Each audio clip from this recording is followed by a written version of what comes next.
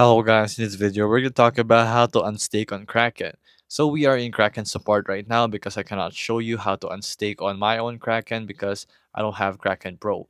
So once you've signed into Kraken Pro, you're going to have the earn button in the top left corner as stated right here. And then you'll have to select your balance, of course, whichever type of unstaken or staken token that you have, you unstake it. So we're going to use Ethereum for example right here. You press the three dots in the right corner and press unstake.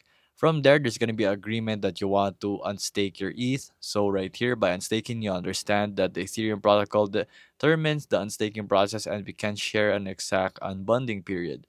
So there's going to be a time where it's going to be unbonded. So your ETH will be available once we receive it from the Ethereum protocol.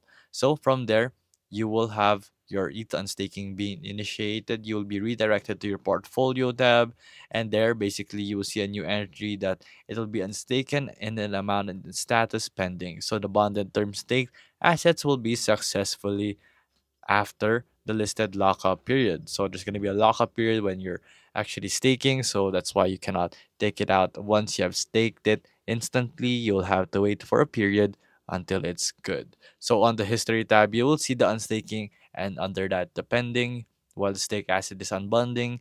And once the process is complete, you will see the unstaking success, meaning your ETH is unstaked basically. So it's just that simple to unstake on Kraken.